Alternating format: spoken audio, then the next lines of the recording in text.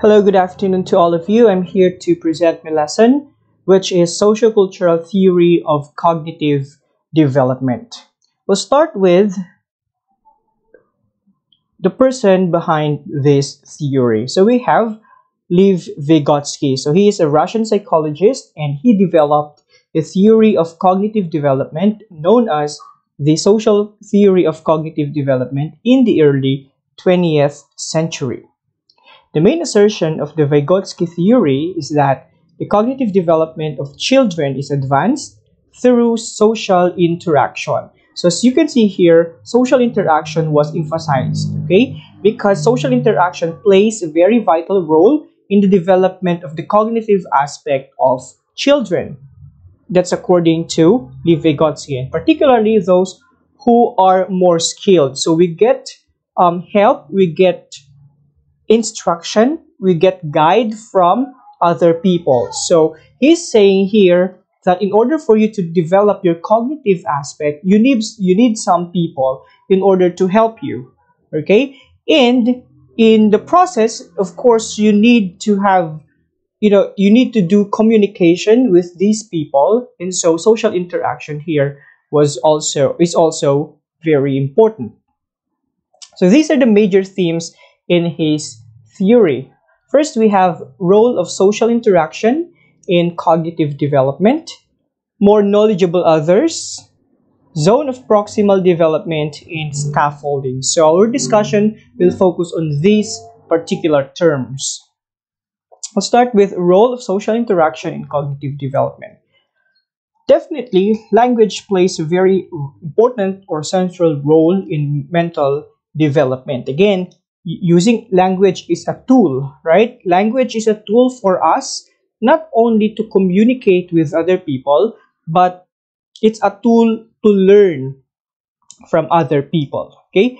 And of course, throughout our development, as we grow old, right, we communicate with other people. We communicate with our friends, our peers, our parents, our teachers, right?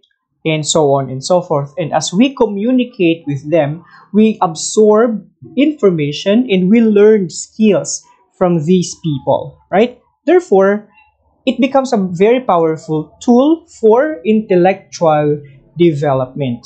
So we could also reflect on this that if you have developed your communication skills, right, and you can use the language very easily and easily to other people, then the better their learning will be. Zone of proximal development. So look at this picture. So we have here at the outer circle, these are the things that you can do without any help, right? In the central circle here, okay, you can see this one, I can do this with some help. So these are the tasks that you can do with the help of others. And the inner circle are the things that you can do yourself, right? So as we learn something, actually, we pass through these circles. So first, there are things that we can do that we do not know yet, but with the help of others, we slowly learn it, and by practice they can do that task already. Okay, so that's zone of proximal development. So this concept, the concept of zone of proximal development underscores Vygotsky's conviction that social influences, particularly getting instructions from someone, are of immense importance on the cognitive development of children. Okay, so there must always be a guide, right? There must always be a guide from other people for us to develop our cognitive aspects. Next is more knowledgeable other. Okay, so who are these more knowledgeable other?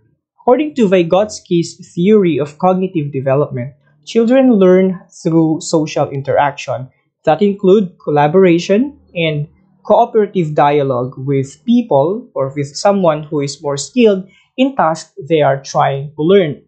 So in school, who are the knowledgeable others? So you have the teachers, right? So those are the people who have the mastery of the knowledge and skills, right?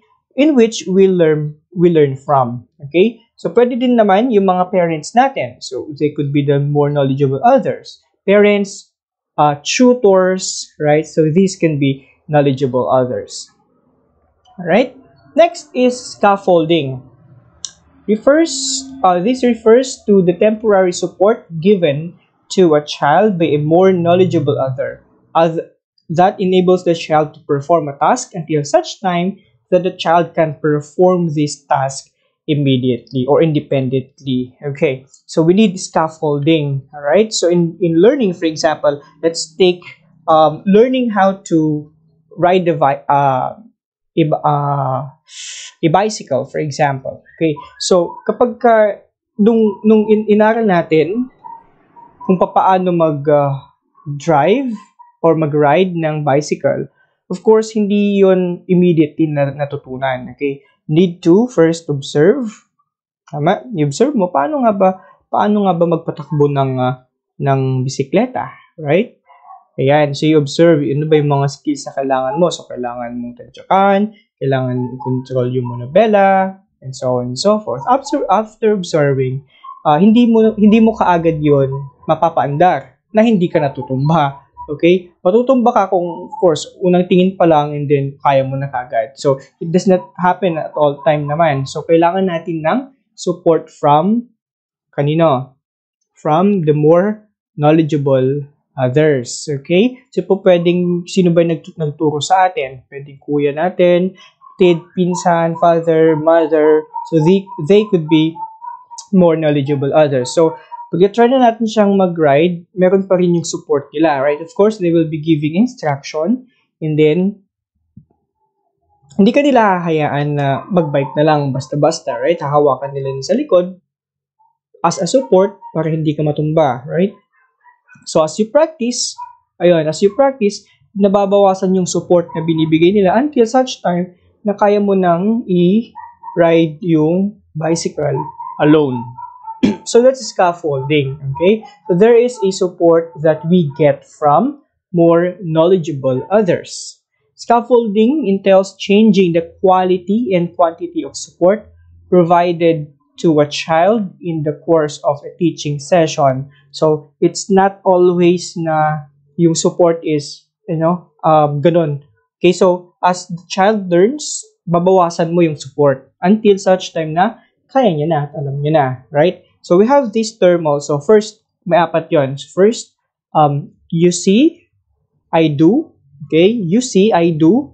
And then, once na na-observe na ng child, I do, you help. Okay, so there's a collaboration between the learner or a person and then the more knowledgeable other. I do, you help. All right, and then you do, I help.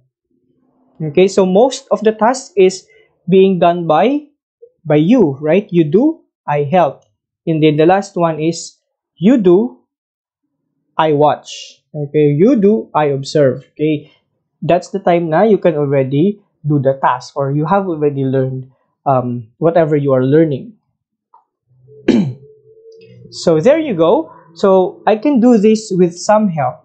Okay, andyan ka pa rin. But if scaffolding was provided by more knowledgeable other, then you can do the task already by yourself. So that's the idea of scaffolding. Okay, so this is my reference. Thank you so much for listening.